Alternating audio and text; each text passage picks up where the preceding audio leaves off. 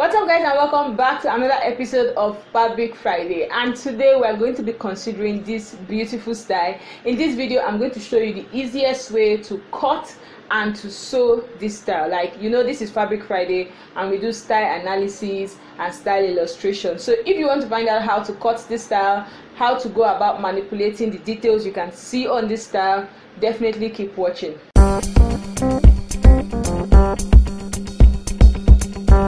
So this is the style we're considering today, and trust me, I'm not trying to patronize you. This is a dress you can make under 3 hours, give and take. You can make this dress under 3 hours because it's straightforward, it's simple, and it's easy. So let's just look at the gown. So I have a gown here. This is not a skirt and blouse, this is a gown. So let's start with the fabric. This fabric looks like satin. So it can either be satin, it can be raw silk, it can be doll face. I think these are the three main options. Whatever you think this fabric is, looking at the picture, just let me know in the comment section what texture of fabric you think this is. So it is divided into like a blouse and a skirt. You know, this is a gown, and most times our gowns come in two compartments. So the top compartment, this is like the bustier, is an off-shoulder bustier, and this is not a princess dark bustier. This is just a basic bustier. And we have the skirt part. Now the skirt is a flared, but this is not a 180 flared, neither is it a 360 flared. This is more like a pleat flared, and that is why this dress is even very easy and simple to sew, because you don't even have to wrap your head around. You just have to understand the dimension of the flared and you go with it. Now the bustier, this is an off-shoulder bustier. It is just a basic bustier. If you want to sew this gown, the first thing you have to do is cut out a bustier, and this bustier didn't stop like under her bust. This extended to a little above her navel. This is not on her navel. This can be 1 inch away from her navel point or 1.5 inch away from her navel point, depending on what I'm looking at here. At most, this is 2 inches away from her navel point, depending on, like, I'm saying this thing based on what I'm seeing here. If you think what I'm saying is wrong, you can let me know in the comment section. We can all do our guesses together. But this is not a bustier that extended to her navel point. If you can see, if you can, you know, look at this thing very well. So like I said, it's an off-shoulder bustier, and it's a basic bustier, and you have like this easy yoke sleeve turnover that they used to turn over the neckline. This is not actually neckline right now. The bust line, from the bust line, it also extended as the sleeve. It just sort of, you know, covered up the bustier. And this is a, what's the name of this fabric? I can't believe I forgot the